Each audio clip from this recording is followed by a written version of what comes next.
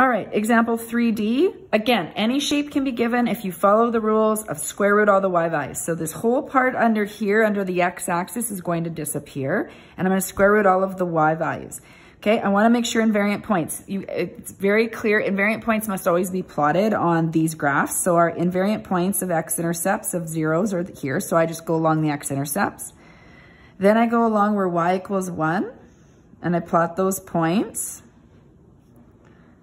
So that's those points there. Okay, so nothing happens here. Let's look at this. This peak's got to be an important point. The square root of 4 is now 2. So what's going to happen here is this is going to go on this side, because between the 0 and 1, it's still got to bubble out, curves through here, curves back down through this point, and then bubbles on the outside there. Okay, so it's not, it's okay to have it like kind of my shape here, but don't over exaggerate 1, 2, 3 giant bubbles. Okay, square root of 2 is an important one. So because it's a peak there, we're going to have to do that. That's going to be our 1.4, so just slightly less than under the 1.5.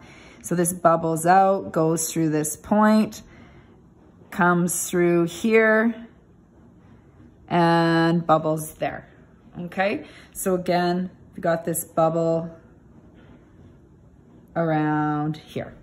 Okay, so funky looking shape, but you still get a funky looking shape with the root graph too.